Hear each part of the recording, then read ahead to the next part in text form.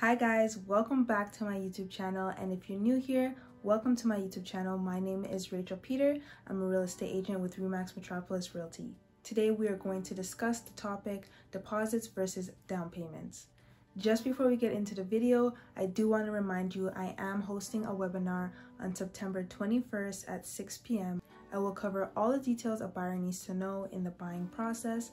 I will also have a mortgage broker and a real estate lawyer there. I was actually scrolling through YouTube and I got inspired to do this idea where I cover a topic in 2 minutes or less.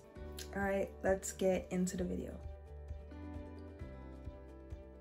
A deposit is money you submit during the offer process to secure a property you desire to buy.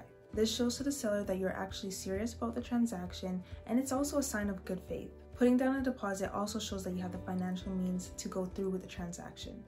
There's no minimum amount required for a deposit, but your realtor can definitely help you gauge how much you should put down.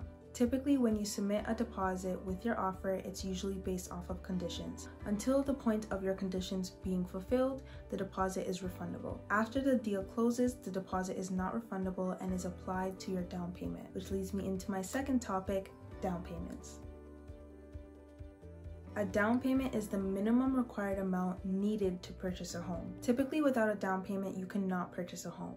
But with the help of a mortgage broker, this might be a possibility for you. Now, the minimum amount required in Canada for a down payment is 5%.